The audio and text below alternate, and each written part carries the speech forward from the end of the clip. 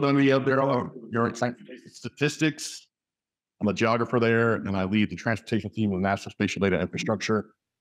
Some credibility stuff. I have a BS in geography, master's in computer science. I'm working on a PhD in public policy. Some of my past work, probably the most important, is yard boy, warehouse grunt, construction gopher, plumber's assistant. That's a dirty job. Don't recommend that one. Bartender, barback, all that kind of stuff. Some interest there. Also coach some youth sports. That's always fun to do. Chatting today about creating public value with geospatial information. Please, I'd love this to be a conversation. Raise your hand. Let's chat. Make the talk instead of me talking at you. So I'll introduce the geographic information value chain, and then I'll apply that to the OpenStreetMap kind of foundation. Maybe we can think together about how we might increase the value of geospatial information offered by OSN. So the geospatial information value chain, it's a framework that helps us think about how we convert data and information resources into assets that have social and economic value. The way to create information, to create data and information products. So we want to understand, here's what the data we have, how do we convert that into products? And then we want to use that, take action to extract the maximum value from that geospatial information, if possible. And then we're transforming data into information, and hopefully that information into knowledge. So these are the actions: cost avoidance, acquisition, harmonization, accessibility, interlinking, exploitation, and curation. I'll go through these one by one. I'll go through them quickly because I want to have a chat at the end.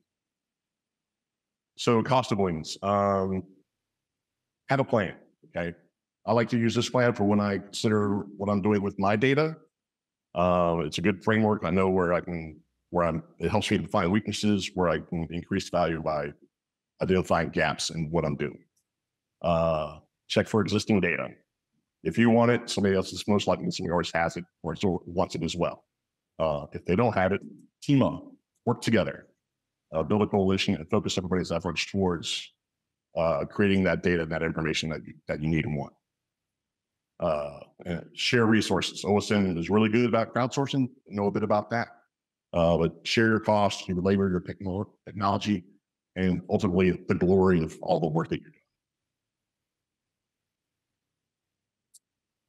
All of this is kind of a duh thing. We kind of feel like this is implicit knowledge, but kind of listing all this stuff out helps us convert that implicit knowledge into explicit knowledge.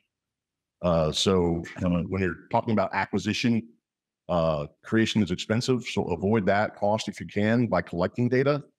And if you must create data, then align that creation with industry best practices. Consider standards. What are other people collecting? What is the content? So think about that. Harmonization. So there are over 108,000 cities in the US, 3,142 counties in 50 states, and they all insist on collecting the data and publishing it in a different form, right? So if you have similar data and you want to have it work together, you have to convert that into format that. So standardization addresses that conversion and formatting process.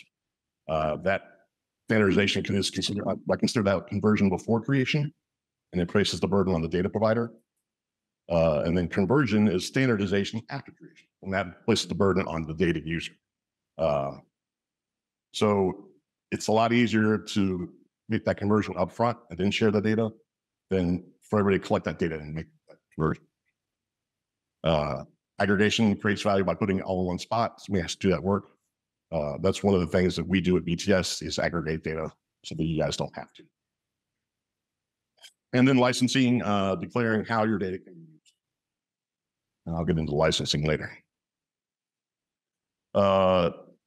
Unused data has no value, right? If I have a bunch of data on my laptop, it's just sitting there, nobody's using it, no value at all. The more people that use your data, the more valuable it is. So accessibility is about increasing access to the data. You want to publish it. If you do publish it, make sure you can find it, people can use it, and then make sure that you're sharing it. Sharing is easy. We do that by sharing, providing multiple paths to that data. So we provide services, we have downloads, and different platforms as well. Interlinking, finding connections between different data sets, and this helps us discover different uses, discover uses for the data that is different than the original intent of the data. Also data integration, and that's how we create value by putting data sets on top of each other and linking them, putting them together, and then those derivative data sets create value as well. And then that integration enriches the information visually and contextually. What am I doing? Good? Yeah. Running through it too quick, so I slow down. Visualization just eases data interpretation, right? People say if a picture's worth 1,000 words, if a picture is worth 1,000 words, a map is worth 1,000,000, right? So put it all together really helps us understand. It's easy manually to look at it and not rely on AI is getting better, but it's really easy for the mind to comprehend stuff once it's visualized. Analysis,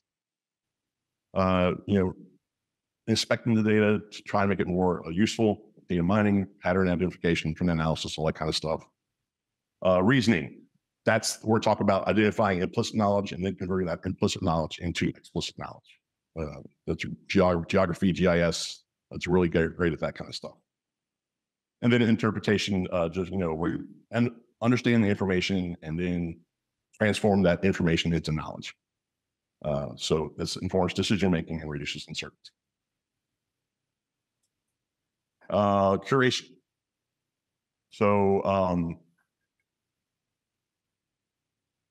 you want to make sure you're updating your data, make sure that it's current, because current data typically has more value than older data. Older data does have some value sometimes based on the use case, but we want to clean and repair the data as often as you can. Nobody likes dirty data. Gross. We want to remove inconsistencies, correct inaccuracies, and formatting errors. Make sure that all the dates are in the same format, things like that. I'm a big metadata proponent. It's as important as the data. It fosters discovery and increases user confidence, right? People want to know where that data came from, how it got there, who the contributors are, how it's maintained, when was it last published. And then we want to make sure we're archiving the data. Like talked about, current data is more valuable than older data, but if you don't have the archive data, you can't compare past states to the current state. So finding ways to archive that data so you can get trend analysis. All right. So taking the GIVC and you got 10 minutes there. Okay, great. On time. Perfect. Find the GIVC to the OSM. Okay.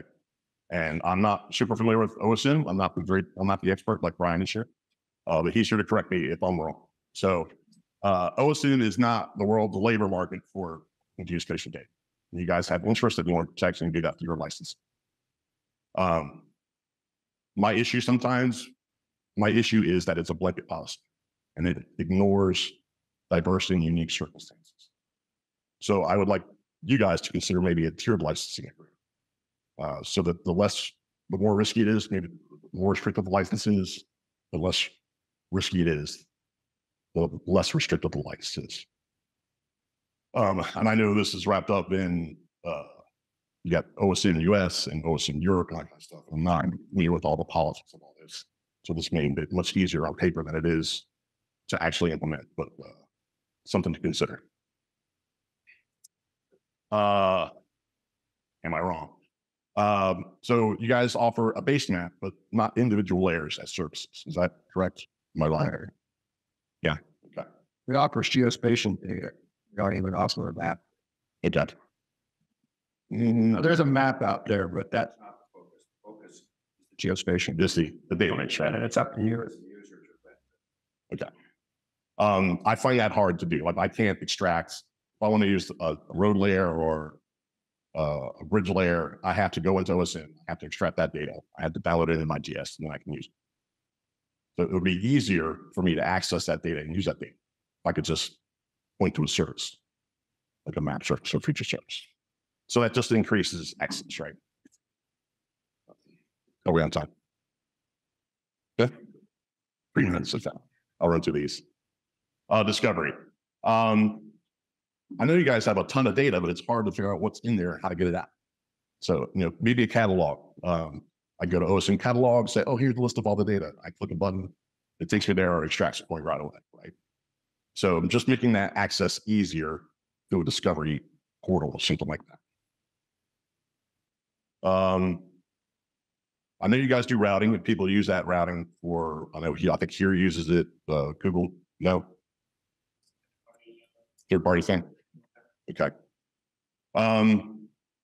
Maybe provide services, spatial analysis, proximity stuff, density, provide those tools that allow people to exploit the information, the data that you have.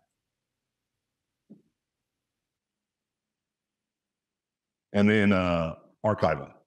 You guys have a ton of data, people updating all the time. What is the past state of that data? What was it 10 years ago? What was it 5 years ago? How do we capture and compare it to the current state? So just some ideas there to throw out there. Some sources there. GeoValue is a great book. I've read it multiple times. Rely heavily on that for this presentation. The National Research Council licensing geographic data is old, but it's still pretty relevant in a lot of spaces. It's kind of cool to compare what the geospatial industry was in 2014. So that's kind of where I am. All right, that's my spiel.